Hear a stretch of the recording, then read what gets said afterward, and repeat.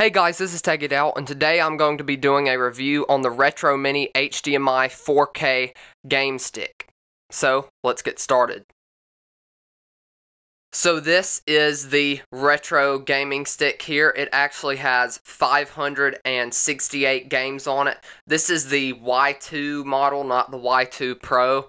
I would give a brand on this, but this is actually unbranded, and if you look on eBay, all of them that I've seen so far are unbranded. So as you can see, it does, it basically works like an Amazon Fire Stick almost. You use the micro USB here on the side, and you just plug it into USB with the cord it comes with for power, and it comes with two controllers.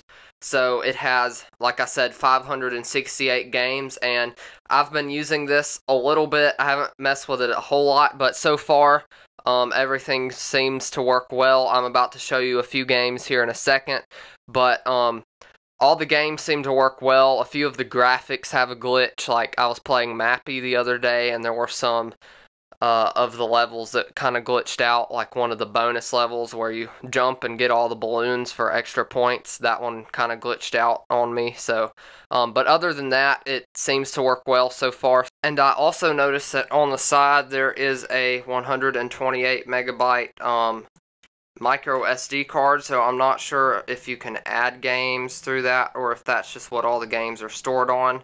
I didn't realize that all those games took up so little storage, if that is the case.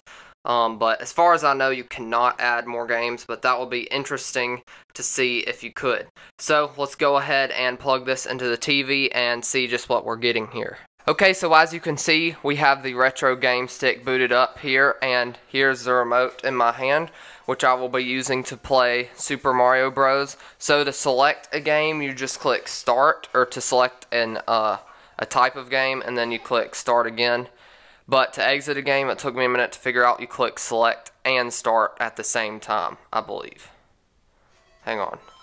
So you hold Select and Start to get out of the game. So to start it, you just click Start, and then this side, either button on this side is jump. See? If you can see it here. Either one makes them jump, and then either one here can make them run faster.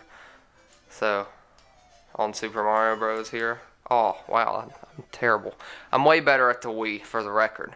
But here, I'll just show you, just to show you how the console works here. Takes a sec to get used to the controls. Man.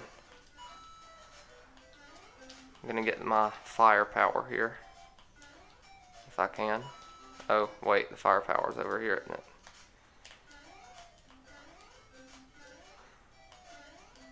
I think there's an extra life right here.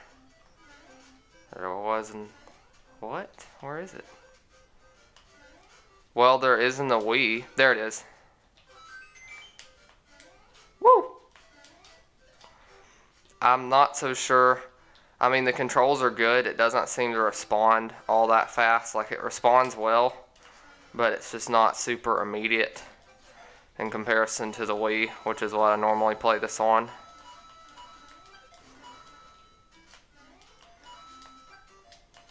Ah, come on.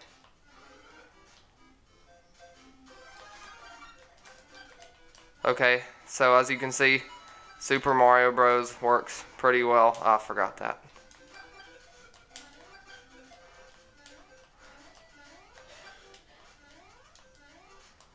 So I'll just complete this first level here. Let's see if I can jump and hit the flag. Let's see. Got it. Alright, so as you can see, it works really well. You just click Select to go back. So let's find a shooting game here just to show you. I'm going to see if I can find Galaxian. I believe it's on here, but I used to play that game a lot. Okay, so I figured out how to do a page up. When you select games, you just click the arrow to the side or up and down like that. Galaga, here we go. This is the game I want to play. So I'll just show you Galaga and we'll see how it works.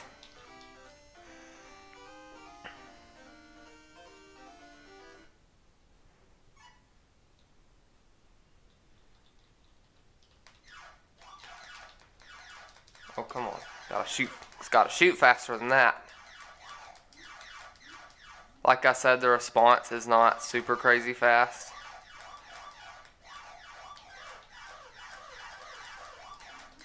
So like I'm hitting the button and it doesn't quite shoot as fast as I would like it to.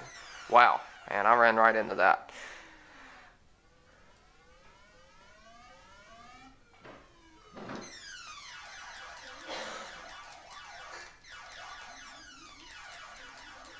I'm not gonna go. I don't know if you can do.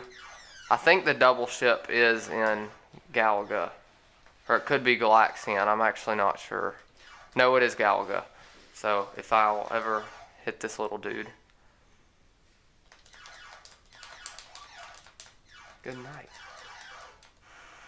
And there I went again. So as you can see, the game works pretty well. It's pretty easy to use, and so far I haven't just seen a ton of glitched out games. Sometimes the sound glitches out just a hair, but otherwise I would say it works pretty well. So thank you so much for watching this video. So far, my review of the retro gaming stick here is very positive. It works very well, especially for the price coming in at about $30 to $35 on average at eBay. I would definitely say that it is worth it. So if you enjoyed this video, go ahead and drop a like, and if you want to see more videos like these, go and subscribe to my channel. Also, if you have any questions or comments, leave them down in the comments below, and I'll try to get to them as soon as I can. I'll catch you in the next video. Peace.